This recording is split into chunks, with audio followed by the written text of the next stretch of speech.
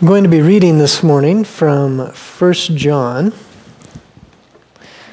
It's one of those little books right before Revelation. 1 John chapter 4, verses 20 through 21.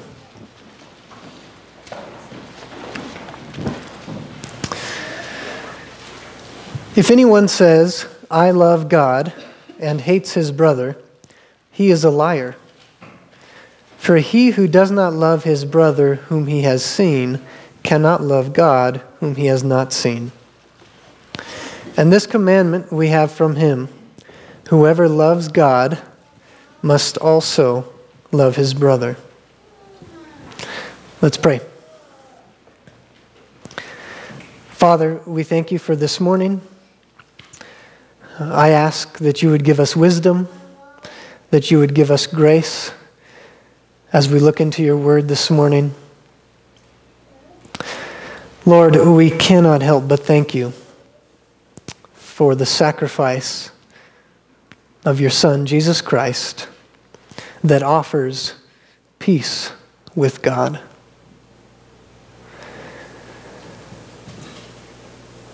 Lord, help us as we look at your word this morning. May your word speak loud and clear to us. In Jesus' name, amen. So I have a mild request this morning, and that is simply that you don't mistake my passion for having arrived, nor my zeal for judgment. But like Paul says in Philippians 3, "Brothers, I do not consider that I have made it my own, but one thing I do, forgetting what lies behind and straining forward to what lies ahead, I press on toward the goal for the prize of the upward call in Christ Jesus." Although this text seems rather innocuous, it is anything but. And there is much at stake for us to understand what John is telling us.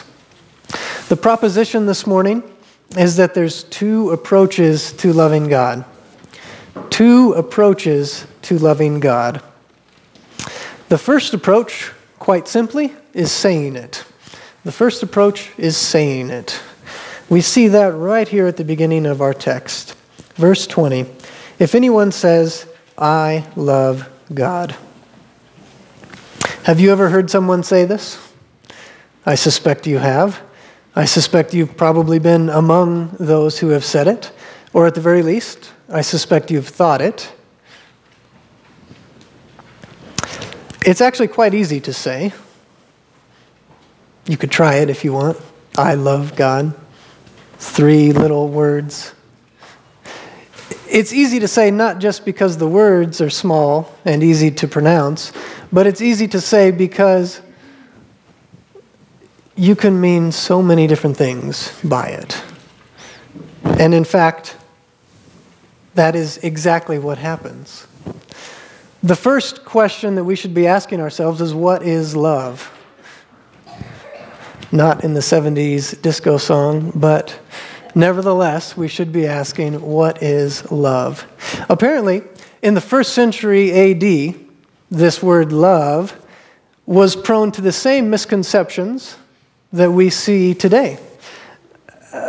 Apparently, people used it in the same sort of emotional or metaphysical sort of detached from reality way that we use it all the time. A misunderstanding of love is actually the first problem we see in this text. But secondly, who is God? Who is God? Again, another small word, and yet what a huge topic. What a huge topic. Well, you might say the big guy, of course, right? The guy upstairs. Or somewhat of a dictionary definition, the supreme being. Well, okay, all of those things are like saying nothing, basically. They're not all that helpful when you get down to it. They're not all that specific.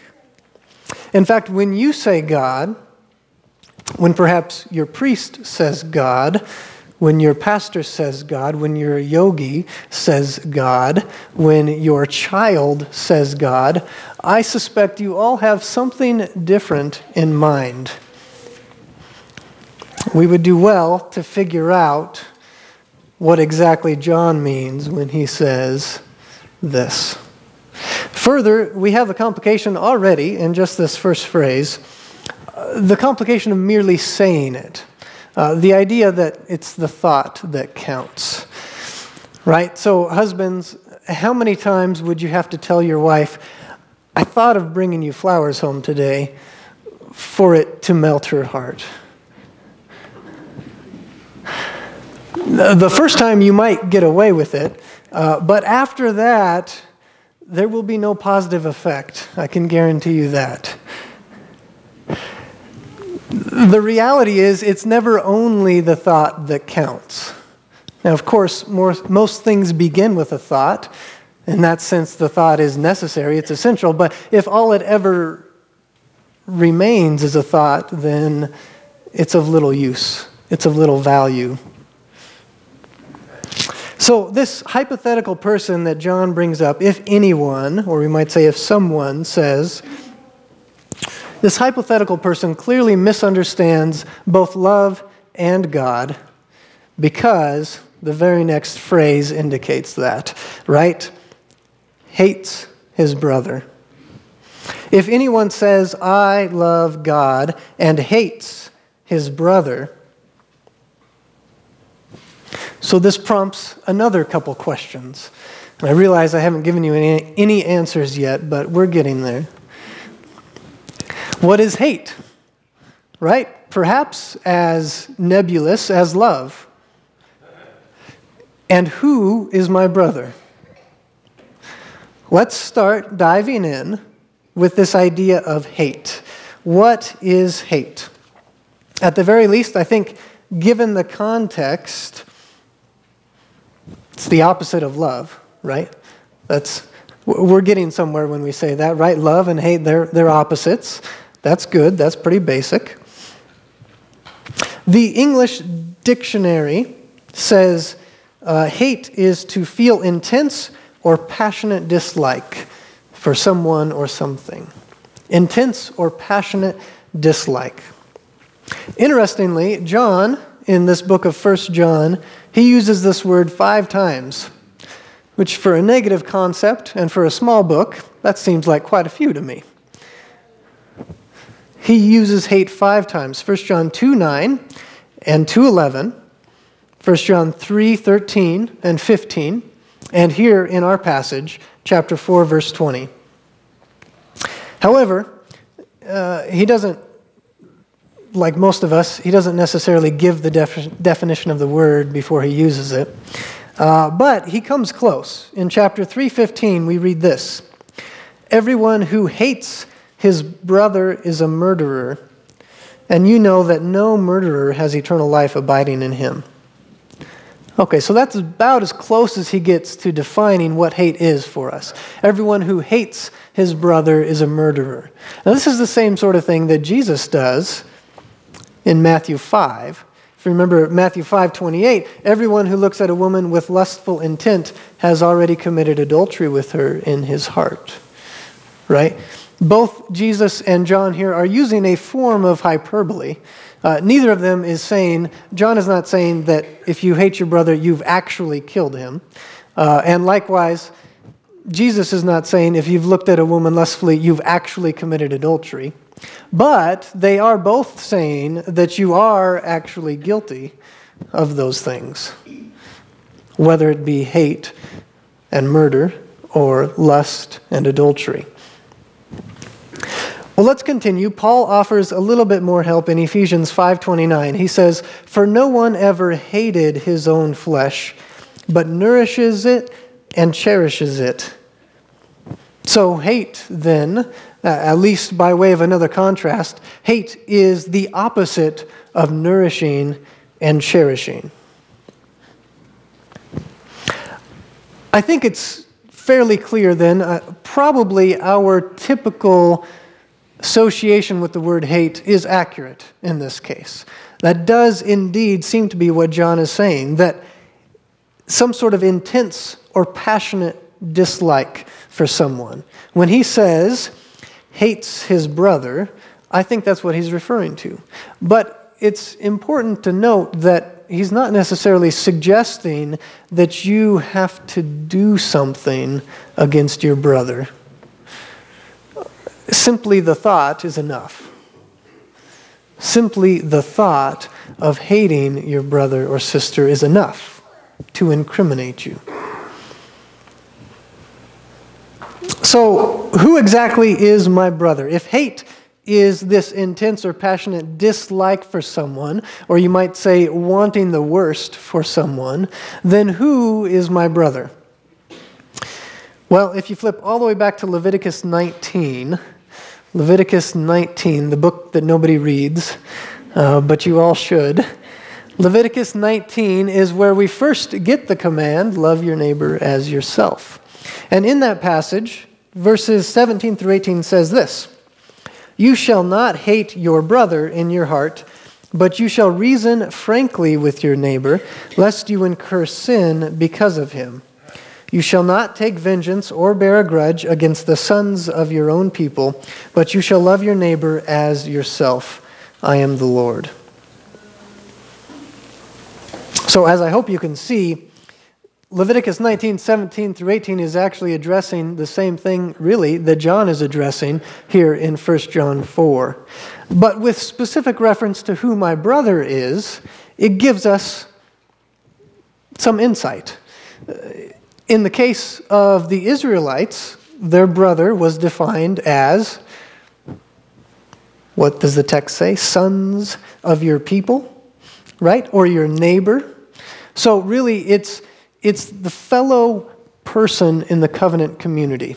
In the Old Testament, that would be those who chose to be a part of Israel and chose to follow the Old Testament law as God revealed it to them. In the New Testament, we would consider this fellow believers, right? In fact, as I was praying, I just used that phrase, our brothers and sisters in Christ.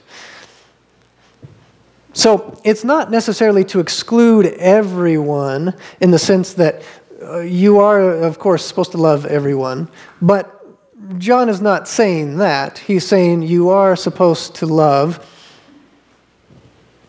your brothers and sisters in Christ. Or in this case, you're not supposed to hate them. But we'll get to that. Two sides of the same coin, perhaps.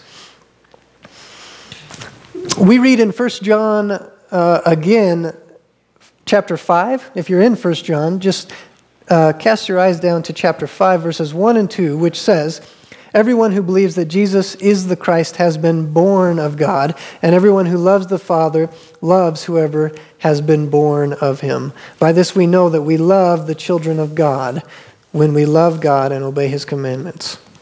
So again, with reference to brother, right? Brothers are children. Brothers and sisters are children of the same Father. And in this case, if you claim God as your Father, if you are indeed a child of God, then we are brothers and sisters. And that is who John is referring to here. Okay, so of these four difficult concepts, love, God, hate, and brother, I think we have a couple of them fairly well ironed out. The others will have to wait a moment, so keep those in your pocket. Verse 20 continues, "If anyone says, 'I love God,' and hates his brother, he is a liar." Note, John does not say, this person means well, but they're just a little bit off course. Neither does he say, this person's well-intentioned, but they're wrong. He doesn't mince any words. He doesn't soften it at all. He says directly, he is a liar. It may be that in our culture we have cheapened that word, we have softened that quite a bit, but that makes it no less bold in the case of John. See, I suspect when you see that word liar, your first thought is probably not Satan, but it ought to be. John 8:44, so not 1 John, but now John, the Gospel of John, 8:44 says this. Jesus is speaking to the Pharisees, and he says, "You are of your father the devil, and your will is to do your father's desires. He was a murderer from the beginning and does not stand in the truth, because there is no truth in him.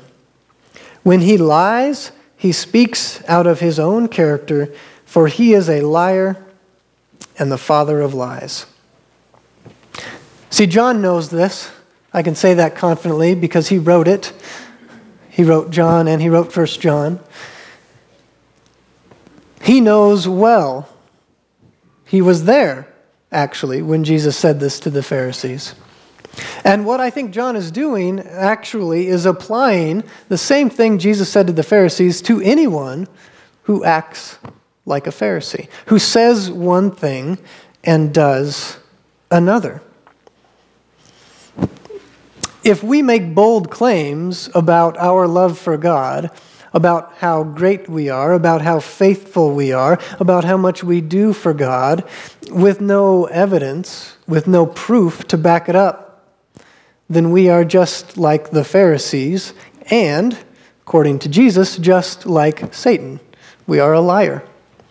Satan is the father of lies. John 8:44, when he lies, he speaks out of his own character. The reality is, friends, when we lie, we demonstrate that our character is the same as Satan's. When our actions demonstrate the opposite of our words, we demonstrate that our character is the same as Satan's.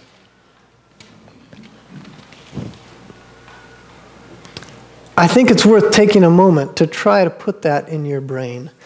Do you realize that if it were not for the devil, there would be no such thing as falsehood?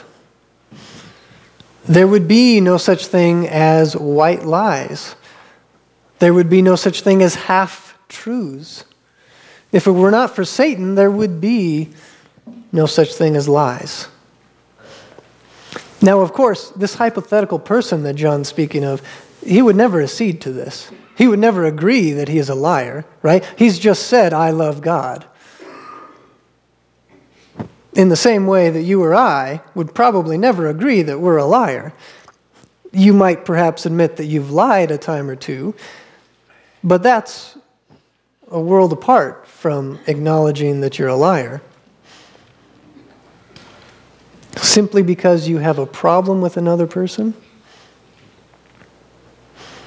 This passage suggests that yes, if you have a problem with another person, if you hate another person, then indeed you are a liar.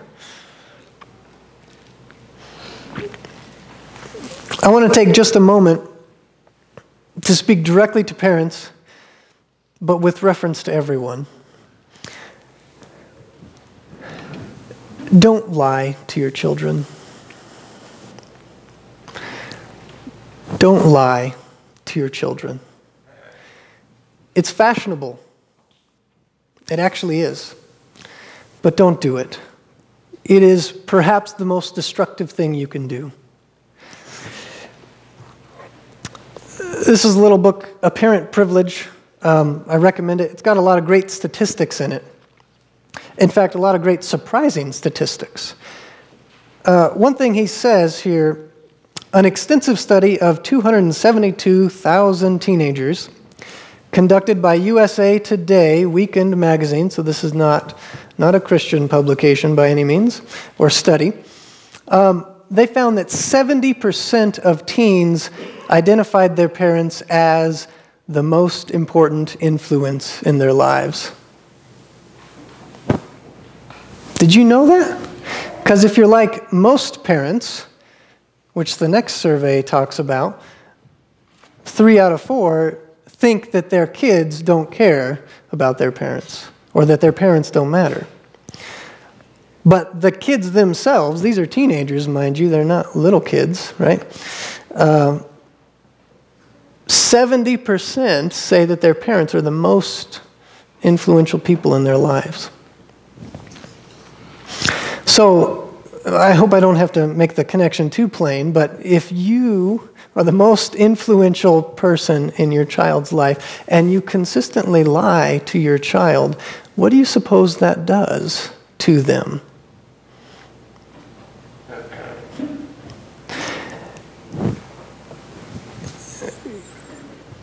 If your actions consistently demonstrate something different than your words, what do you suppose that does to them?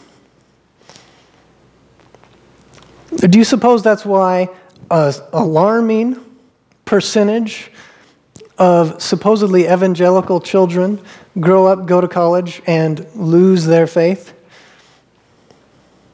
Perhaps it's because their parents have been lying to them their whole childhood.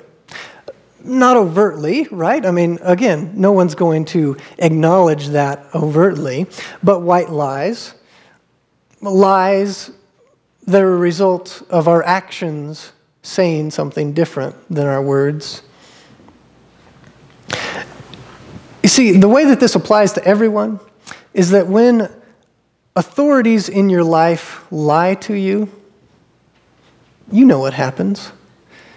Name the last politician that you trusted.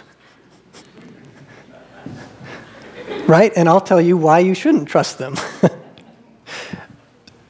When people in authority lie, and when they lie repeatedly, we're not stupid. Your children are not stupid. It's easy to figure out there's no reason to trust them. It's easy then to make the connection that there's no reason to trust any authority. Because authority just tells you what you want to hear, and then they go and do their own thing. So I plead with you, don't lie. Don't lie to your children. Don't lie to anyone under your authority. 1 John 2:22 says this, "Who is the liar but he who denies that Jesus is the Christ?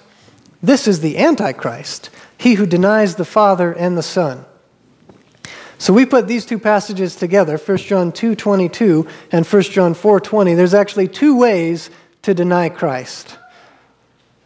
There might be more, but there's at least two ways to deny Christ. The first is by your speech. The first is by your speech. You simply say, "I don't believe it."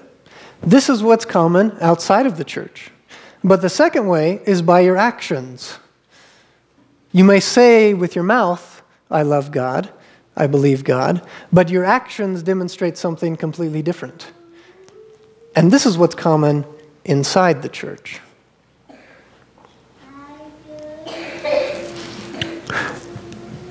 First John 4:20 continues, "If anyone says, 'I love God,' and hates his brother, he is a liar. For he who does not love his brother whom he has seen cannot love God whom he has not seen." So now we see a little bit of what's going on behind the scenes, if you will. See, simply saying, "I love God" is easy because it requires no real-world justification. It requires no flesh and blood. It requires no forgiveness. It requires no mercy. It requires no grace. It requires no long-suffering or patience. In short, it requires no sweat. Furthermore, how hard is it really to say that you love the only perfectly lovable being in the universe? Jesus uses the same argument in Matthew 5. "For if you love those who love you, what reward do you have? Do not even the tax collectors do the same? And if you greet only your brothers, what more are you doing than others? Do not even the Gentiles do the same?" Using the same argument in the narrowest sense of saying, "I love God," it ought to be the easiest thing anybody could ever do. Because God is the only perfectly lovable being in the universe. And if it were just you and Him, this ought to be cake. For you, anyway. You're still pathetic, rebellious jerk. But it's easy for you to love God, not necessarily for God to love you. See, the trouble is God knows this to begin with, right? He knows all things. He knows how problematic it is of just saying something without providing any evidence for it. He knows that if you just say, I love God, essentially you're just saying that you love some sort of concept, some sort of idea. He realizes that the exercise is all cerebral, perhaps emotional, but it's not real. And furthermore, unless your concept of God is refined by the Word of God, in the end, you will have been found to only be loving your imagination of God, your idea of who you think God is, not the real God. And those are indeed two different things. In his book Orthodoxy, G.K. Chesterton, he hits the nail on the head when he says, we are not altering the real to suit the ideal. We are altering the ideal. It's easier. And he's exactly right. Whether it's God or love, it's easier for us to just change what they mean than to actually put it into practice. In other words, easy believism prevails. Easy believism prevails. Instead of keeping the mark high, like 1 Peter 1, quoting Leviticus, be holy as I am holy, we lower the bar to just below wherever we're at so that we're a winner. Everyone's a winner, right? The problem is it's not going to turn out so well when you and I stand before God and, according to Matthew 12, give an account for every careless word we utter. He doesn't even say harmful or hurtful or mean words. He says every careless word that you and I utter, we will give an account to God for. That is not a low bar, friends. That is a high, high bar. So on the one hand, we have this first approach of saying it. On the other hand, we have a second approach. Those who do not merely say it, but do it, they provide the second approach, doing it. The second approach is doing it. Verse 20 says, if anyone says, I love God and hates his brother, he is a liar. For he who does not love his brother whom he has seen cannot love God whom he has not seen. And, verse 21, this commandment we have from him. And this commandment we have from him. It's worth taking a moment and asking, why didn't John say this suggestion we have from him? Why didn't he say this great example we have from him? Why did he not say this good idea we have from him? Because as we just sang, Christ is Lord. Christ is King. And kings give orders. Like it or not, that's the way it is. And this universe is a kingdom. It's not a democracy. I hate to break it to you. God is the king, and he gives commands.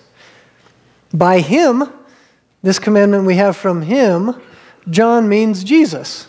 The reason why he says it like this is because John is not referring to just the general bent of the Scripture, which just Leviticus 19, the passage we read, right? You shall love your neighbor as yourself. John is referring to something specifically, something that Jesus said while he was in the flesh on the earth.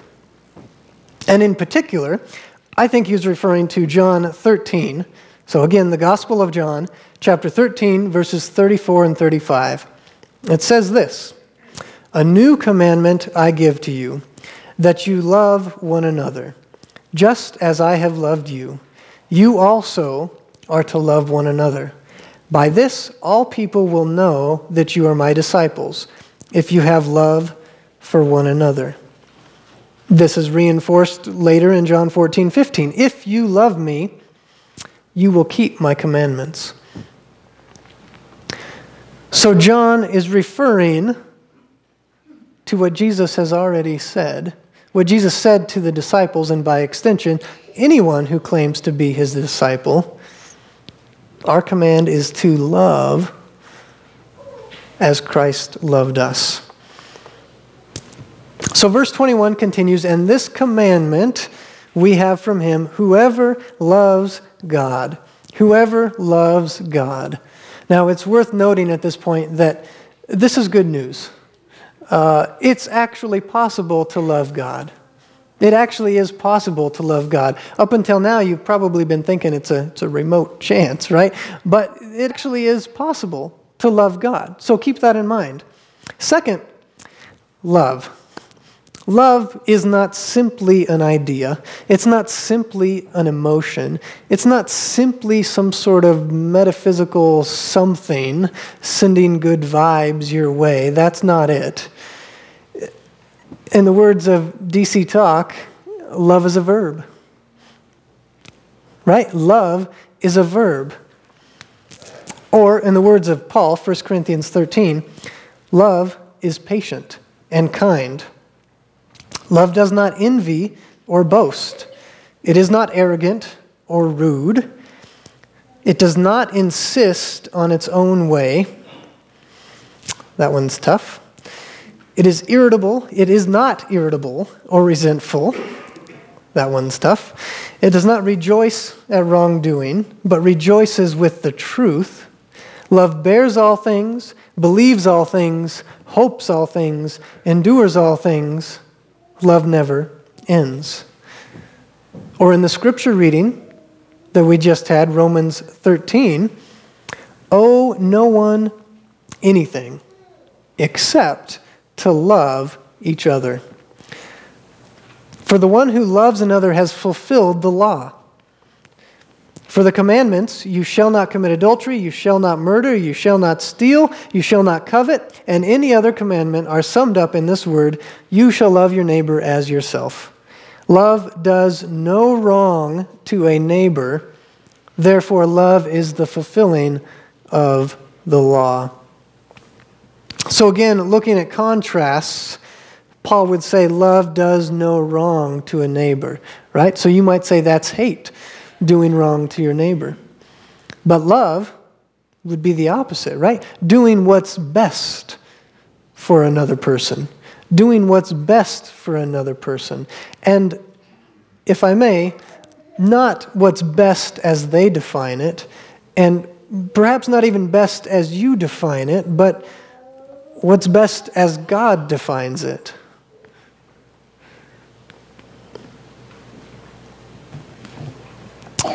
Third, God. God is not whoever you think he is. God is not whoever you think he is. God is who he has revealed himself to be. This is a crucial distinction. God is wholly other from us, and we know him only by his revelation of himself. Had he wished to remain hidden, he could have very easily done so. He just would have had to be quiet. And there would have still, I'm sure, been plenty of conjecture about who God is, about what he is, about where he is. But it would all be whatever we think. None of it would be what he has revealed. The good news is he did choose to reveal himself. That's what the gospel is, good news.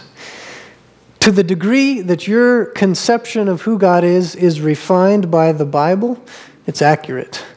To the degree that your conception of God is not refined by the Bible, it's inaccurate. It's really that simple. There's volumes upon volumes upon volumes about theology proper. Who is God? And yet the most important volumes are right here. You see, I cringe when people say, I just can't believe that God could send people to hell. Or referring to the Old Testament, I just can't believe that God would wipe out a whole nation. Because whatever else may be wrong with those statements, they've not stopped to ask who God is. Their statement is based on their presupposition of who they think God should be, not of who God has revealed himself to be. Their struggles may be real. Those are real issues that are worth thinking through. But they've really failed to come to grips with the reality that God has revealed himself in the Bible, not in their heads. This indeed has gone much too far. David Wells, you might call him a modern historian, commentator on the current state of things and how we got to where we are. He wrote a book called The Courage to be Protestant. It's an excellent book. He says, in the United States, 80% believe that a person should arrive at his or her own beliefs independent of any external authority, such as a church. Indeed, 60% say that since we all have God within us, churches are unnecessary. And in a generational slice that was made, 53% of boomers think it is more important to be alone and meditate than to worship with others. He says that the reason for this is that postmoderns trust direct experience, but distrust what is mediated. That becomes a problem when none is righteous, no, not one. No one understands. No one seeks for God. All have turned aside. Together they have become worthless. No one does good, not even one. That's Romans 3.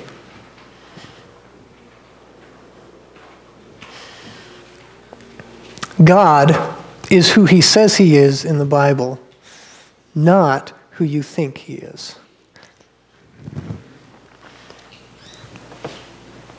And this commandment we have from him, whoever loves God must also love his brother. Must also love his brother. Take note of that word, must. Must. It's a necessity.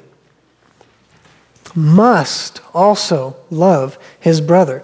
The way we love God is primarily by loving our brother. The way we love God is primarily by loving our brother. This is right in line with the example of Christ. You see, if God had merely said, I love you guys, sincerely, God,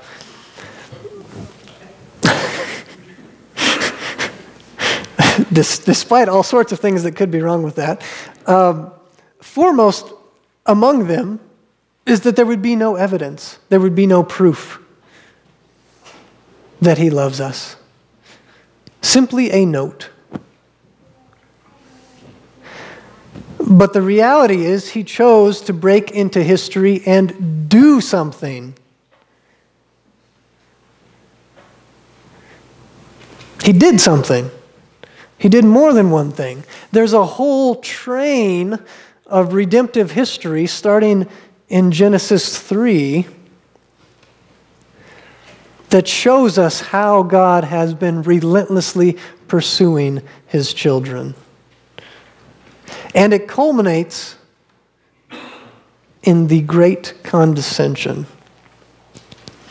It culminates in Jesus Christ becoming one of us. The Son of God, God himself, becoming one of his created beings. That's what we celebrate this time of year.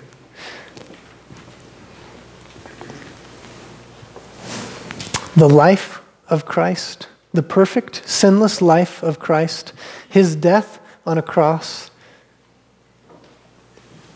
and his resurrection, the first fruits of the resurrection. God has proven his love for us.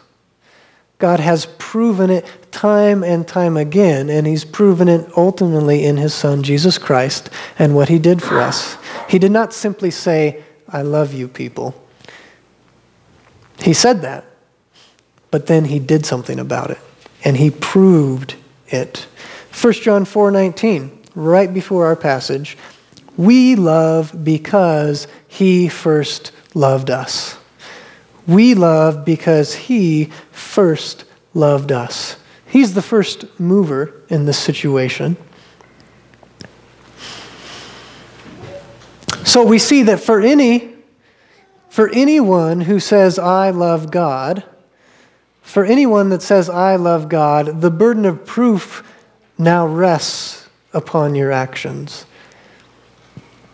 It's easy for anyone to say, but the burden of proof now rests upon your actions. Just like God said, I love you, and he proved it by what he's done. There remains, I can't believe I'm referring to DC Talk twice in the same sermon, but there remains emblazoned in my mind the prelude to one of their songs. The song is What If I Stumble? And the prelude is actually by Brennan Manning, who, if you've read the Ragamuffin Gospel, he's the author of that. He says this, you've probably heard this. The greatest single cause of atheism in the world today is Christians who acknowledge Jesus with their lips and walk out the door and deny him by their lifestyle. That is what an unbelieving world simply finds unbelievable. That is what an unbelieving world simply finds unbelievable. As we've looked at 1 John 4:20 and 21, there's two approaches that are described to loving God. The first one is simply saying it. The second one is doing it, saying it and doing it. The first approach, I hope you'll see, is deficient. The first approach is useless. If that's all you've ever done is said it, it doesn't count. It doesn't count. And so I would encourage you, I would urge you today, take captive this day. Make the best use of the time, and rather than living for yourself, live for Christ.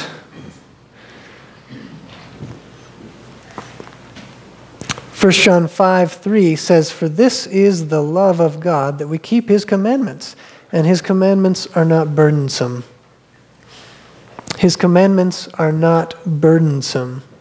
Did you hear that? If you're feeling burdened by what Christ has asked you to do, you ought not to be burdened, because there is his Spirit who lives inside of you. If you are a child of God, the Holy Spirit lives inside of you, enabling you to walk in new life, enabling you to love your brother and to not hate your brother, enabling you to forgive.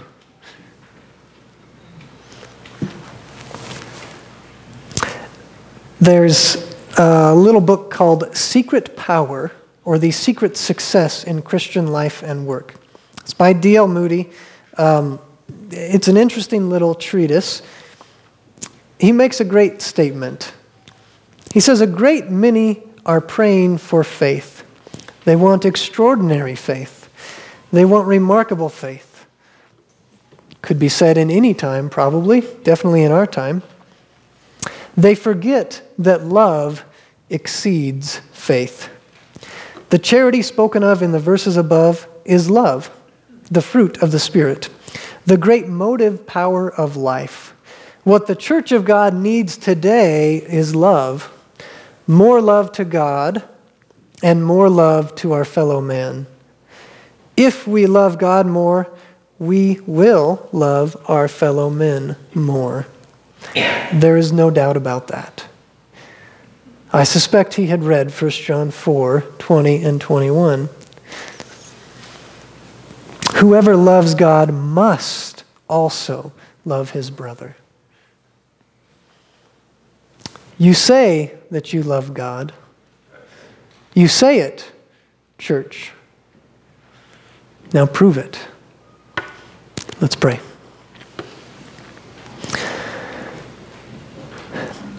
Father, we thank you for your word. Lord, we thank you that you have broken into history. You broke the silence, and you have shown us who you are. Without it, we would indeed be completely, utterly lost, with no anchor, with no hope. And yet your revelation in the Word of God has shown us that there is hope. It's not hope in ourselves. It's not hope in our works. It's hope in what your Son, Jesus Christ, has done for us by his life, by his death on the cross, and by his resurrection.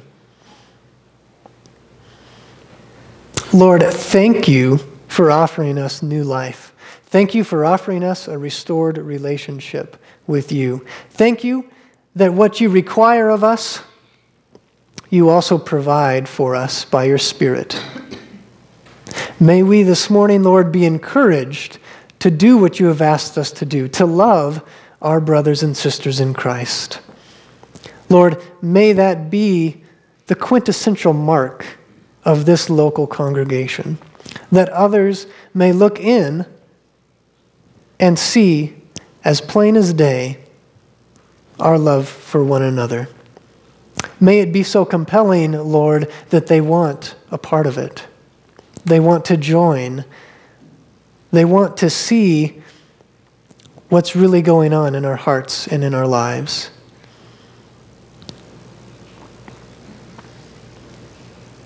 I pray all of these things in the name of Jesus Christ. Amen.